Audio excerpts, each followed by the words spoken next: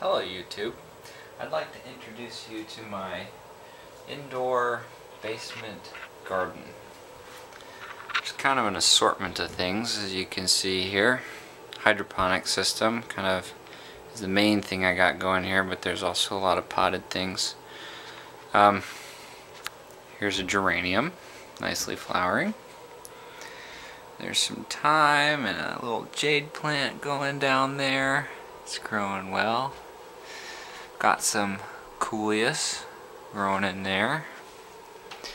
That's the sprouting chamber down there. I got some leaves drying. Here I have some Siberian motherwort just starting to take off. African violet that has been put down here for some doctoring. A couple ornamental pepper plants. Here's a banana tree. There's another Siberian motherwort that's growing a bit better.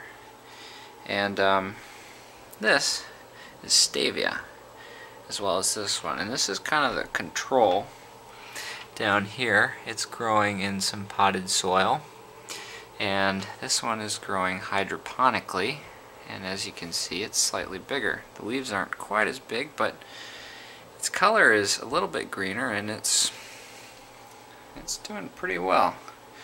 This monstrous beauty up here, yesterday it was not touching the ceiling, today it is wild lettuce, as well as that one down here. I'm using a high pressure sodium lamp, just fastened there, actually on a music stand, and it's right by an egress window. But the interesting thing about this whole setup is that the sole nutrient in this hydroponic system is, wait for it, my urine. Yep, doesn't smell at all. Here we have a bottle. It's not prune juice, it's some aged urine. I add maybe like a cup of urine every week or so, so really not that much. And in there's a pump that, well, one pump circulates the water. It's just the bulkhead from your standard aquarium.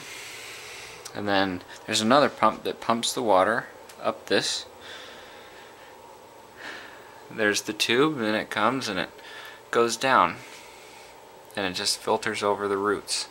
As you can, if you take a look in here, there's some roots coming down, and when it's on, you can't even hear it. It's on for 15 minutes every half hour, and that's plenty. So, as you can see, these leaves are doing quite well. There's no chlorosis or necrosis. They're growing quite well, and that's all you need, some urine.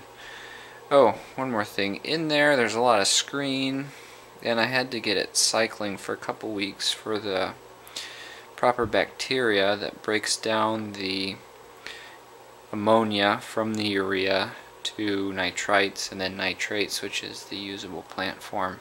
But once it's going, you can just add little bits of urine every once in a while, and it doesn't smell, and it grows, and it's cheap.